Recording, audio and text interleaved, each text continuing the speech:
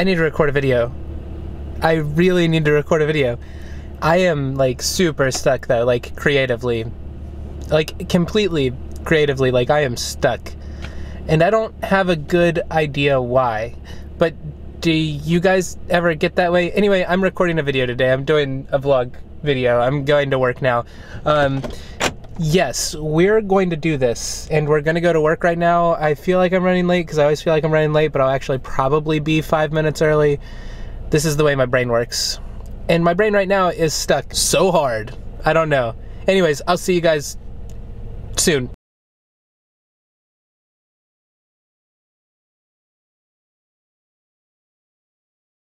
So creative blocks, right? It happened when I used to write, it happens when I'm writing code, it happens when I'm trying to be a YouTuber, it's happening right now as I'm trying to be a YouTuber, and it can happen to you if you're out there trying to learn how to code, if you're trying to build a portfolio and you're trying to build projects for a portfolio and you just can't think of something to do. So what do I do to get over those, and how do I really like push myself to get through it? And I want to put this discussion out there with a small caveat. The time that you really need to be the most creative, like I know a lot of people worry about being creative and whether they're creative enough to be a programmer or not.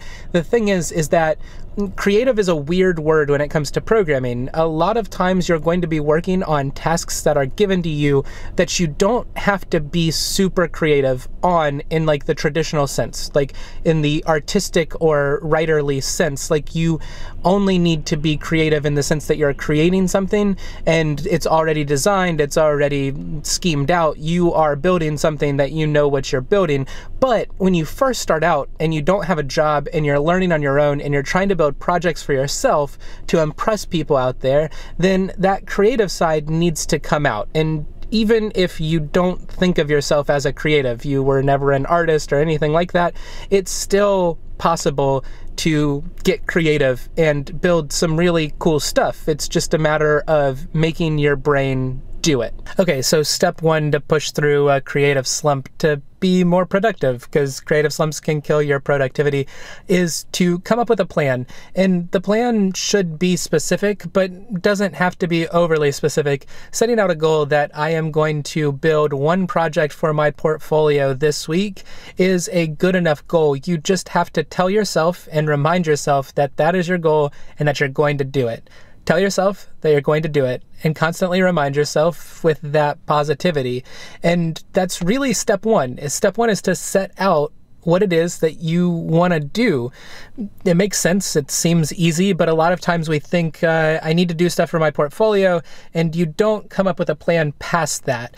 And furthermore, the step two is to find inspiration. Go look at other people's portfolios or do a Google search on what would be good for a web developer portfolio project and find inspiration so that you can come up with a plan for a specific thing that it is that you want to build. So you don't have to be overly original with your projects on your portfolio when it comes to the idea. What needs to be original, what needs to be you, is the execution. You don't want to just copy and paste over code or anything like that. So plan, find inspiration. After that, my next biggest step is to block off time that's distraction-free so you can actually work on the thing.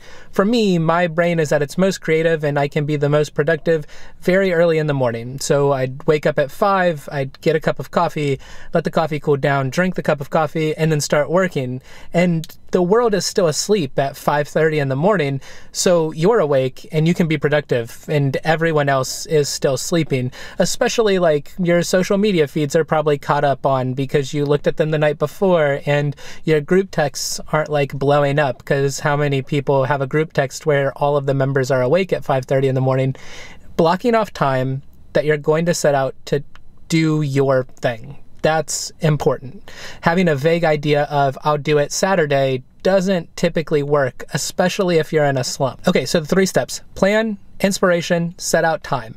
those three things will push you over the edge. And you have to like honestly think that it's going to happen. Like, you have to believe that it's going to happen.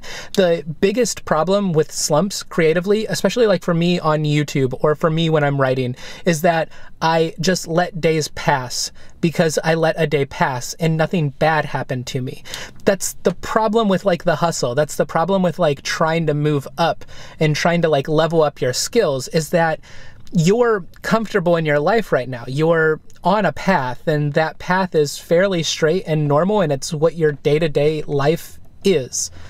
And to disrupt that usually comes bad things, right? Like, if you get disrupted because something bad happens to you, you notice that. But if you disrupt your life for the positive, it's actually harder to notice. We know shaking up the status quo for the better is good, and we should reward ourselves when we do that. It's just the fact that you have to convince yourself that what you're working towards will better who you are. And if you're wanting to learn code, getting better at code and building projects for your portfolio or whatever it is making you better. I hope this is making sense. I feel like I'm rambling now. Anyways, it's about lunchtime. I've got food coming, and yeah, I'll get back to you soon. End of the day, time to, oh God, these headphones. End of the day, time to go home and edit this video.